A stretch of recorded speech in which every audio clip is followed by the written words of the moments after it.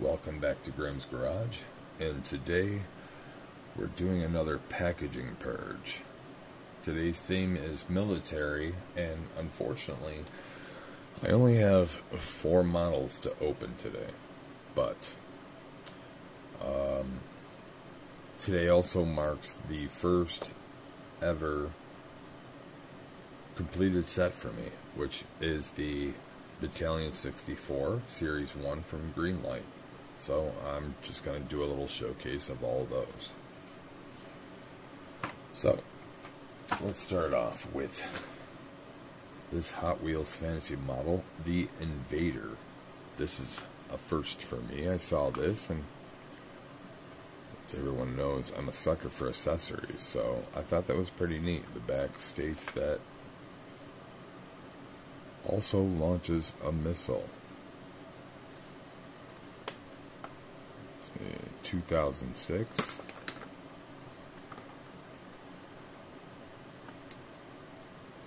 Yeah, I just have a little bit of fear. I'm not sure how it works, but if it's spring-loaded and it's been retracted this whole time over all these years, I have a little bit of fear that maybe it won't work as well as it should. I lost some of that retention.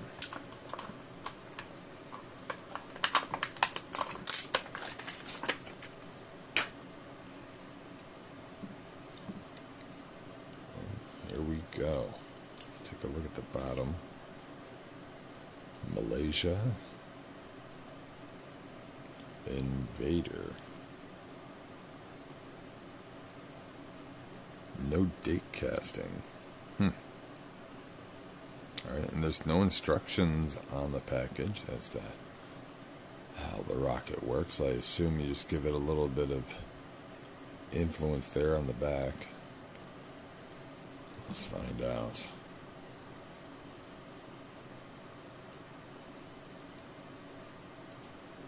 Well, yeah, not sure how this works. This thing is in here stiff and solid.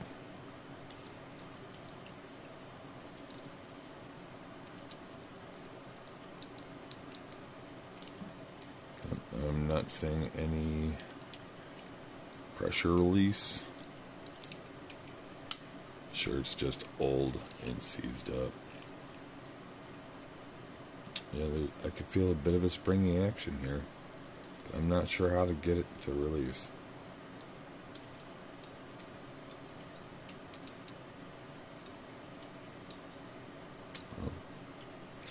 I'll just assume it's old and seized, and I'll do a thorough search later on. Either way, I know I got to open it new, so I'm not too displeased with that. We'll move on to the Matchbox of the day, which is a personal favorite of mine, the NASA rocket transporter.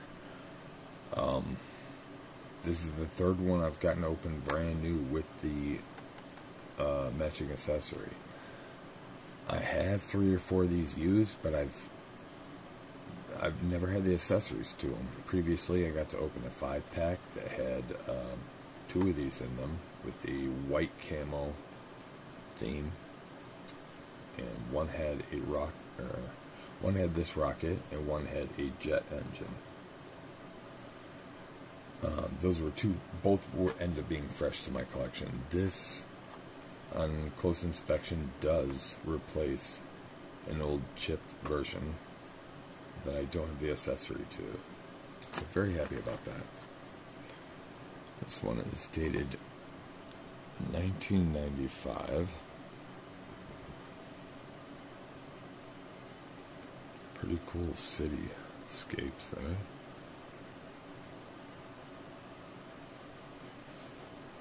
Action system. Alright, let's get this open. Get that horrible rubber band off there. Hopefully it hasn't started to decay. No, it's a pretty good band still.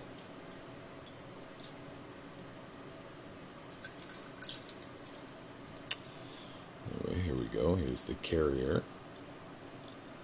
Mark T-7871-6. Army star on it.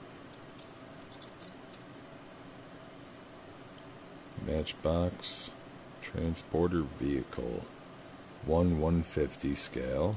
1985 Matchbox International Limited. Made in Thailand.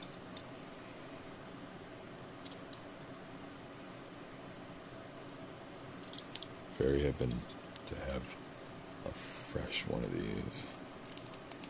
Of course, the rockets are very cheap plastic, easily lost and confused with other things. I easily would have thought that belonged to a G.I. Joe or something. You can see how they're easily lost or discarded. Yep. There we go.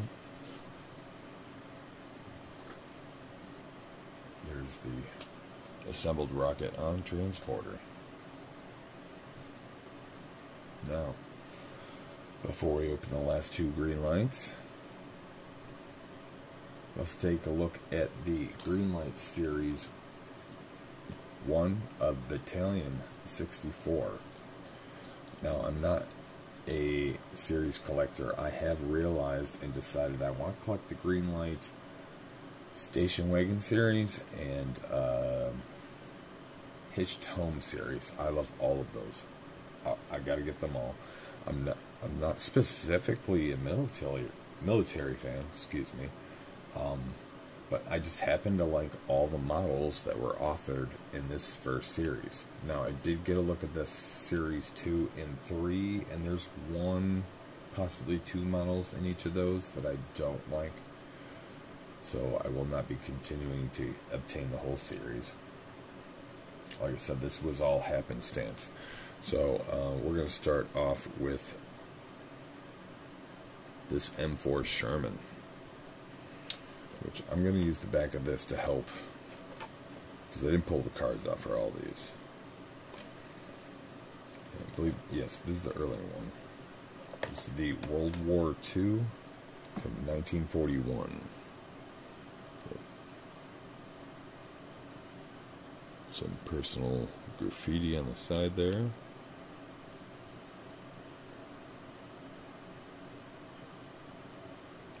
It's a star on the front, identifying numbers on the opposite side, so there's only graffiti on the one side.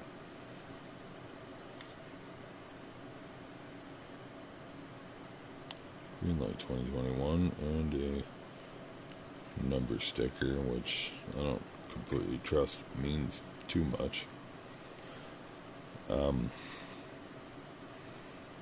Most of the body on this is metal. The entire turret on top is plastic. I'm not sure how it's assembled, but it does move very smoothly. It's like a plastic on plastic joint with like some talc in there. It is very smooth. All these wheel trucks are glued on plastic along with the wheels, and they're supporting a rubber track, which, I mean, all the separate detail I'm happy about, but I worry about the rubber track and all that over time. I feel it'll probably rot. They do make it so it should roll and work properly, but a lot of them barely do because these trucks aren't glued on straight, each one. These ones don't look too bad now. You can see this one's a bit too cockeyed that way. This one's a bit off too. And that's because I had previously tried to straighten these out myself. They were way more out of whack. But I do really like having this true 1/64 scale M4 Sherman. And we have two other ones to open. Well, first, let's look at the rest of the series. What we got here? 84 Chevrolet M100 1008. Excuse me.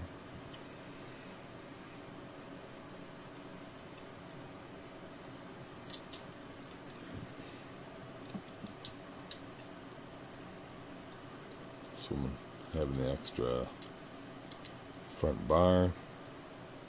Don't believe the hood's open on these at all, because they're already highly accessorized. It's got the extra plastic in the front. It has the plastic tank cab. But like I said, I got this whole set by happenstance. I like the tanks. I'm a fan of these Chevy trucks, and I'm a fan of these Jeeps.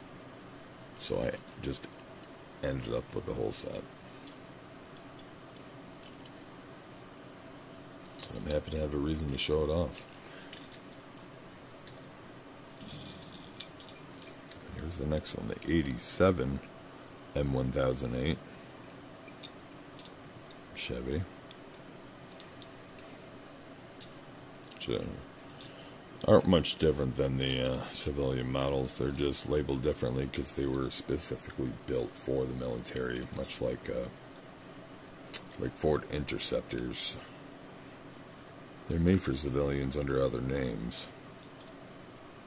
They're just titled Interceptor when they're highly modified and manufactured specifically for police force. The cab looks a little wonky the way it's put together, but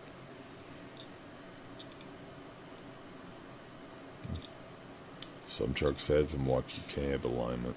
Maybe that's accurate, but knowing Greenlight, who knows? Otherwise, I wasn't too displeased with this whole set. Usually I find a flaw or two on each model, and I was pretty lucky with this whole set.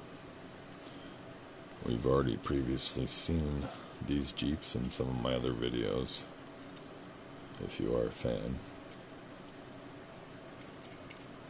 What was this labeled? 1970 Jeep DJ5.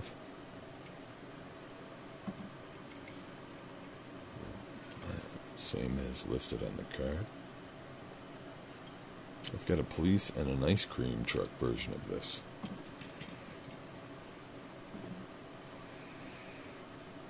This one's got some pop-in colors. And popping off stickers too.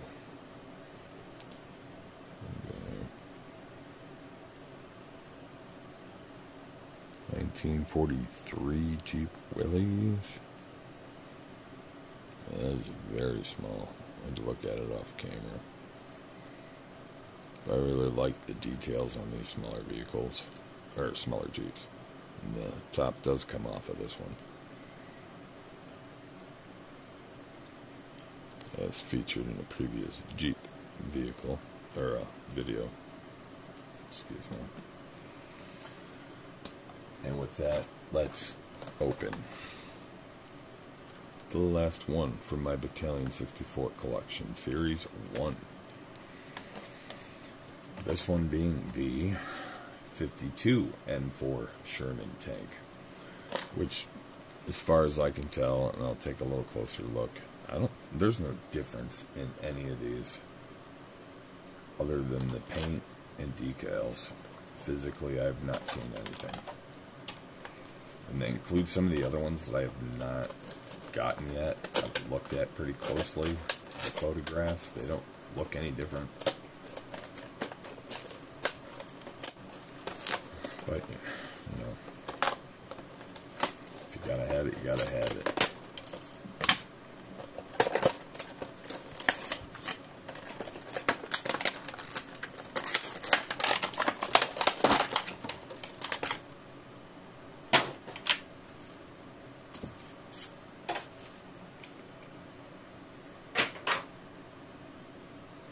Okay. I'm seeing one noticeable difference already. That barrel is a lot longer. So I stand corrected. There's at least one tiny alternate plastic piece. Rice's Red Devils.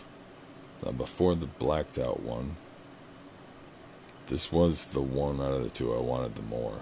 I did not see it in stores, which the only store near me would have had it is my local horrible lobby.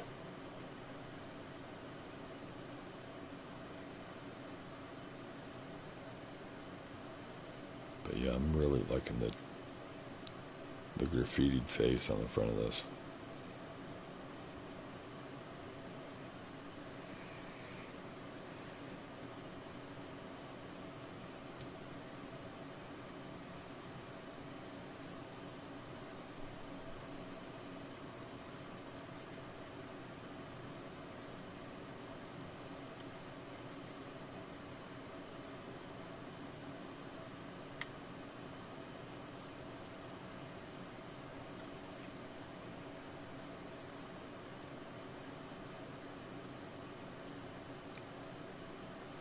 Yeah.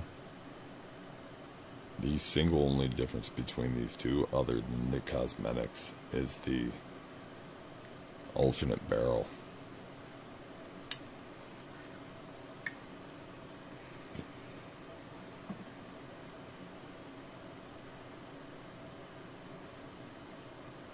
The left side kind of works.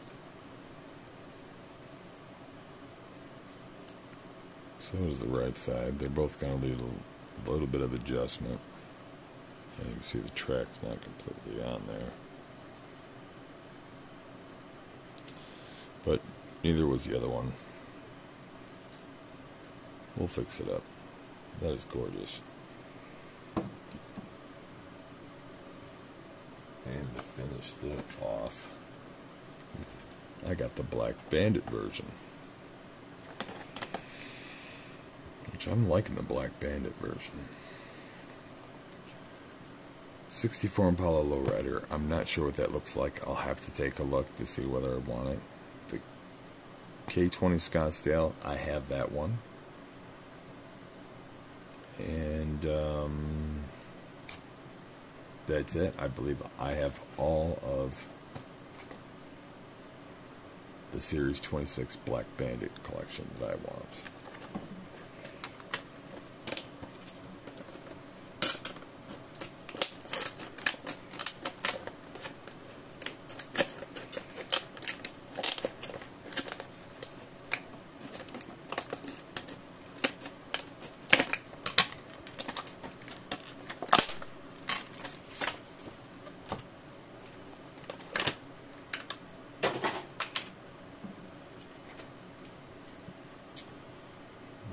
Black Bandit series, as far as I can tell, they take one model from each set that they feel is the most popular and just make a absolutely blacked out version of it with the BB logo on it there. Black Bandit.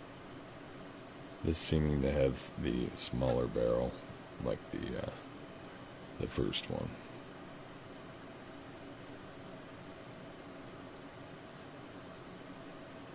But otherwise, still the same.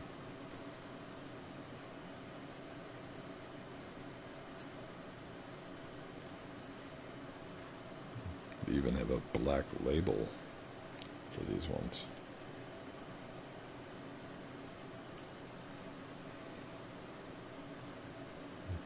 Thought it was a little different, but it just threw me off having a raw bottom.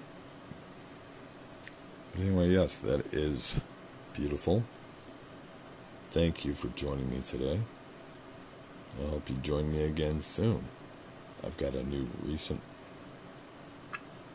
video pickups to do next. So have a good night and sweet dreams.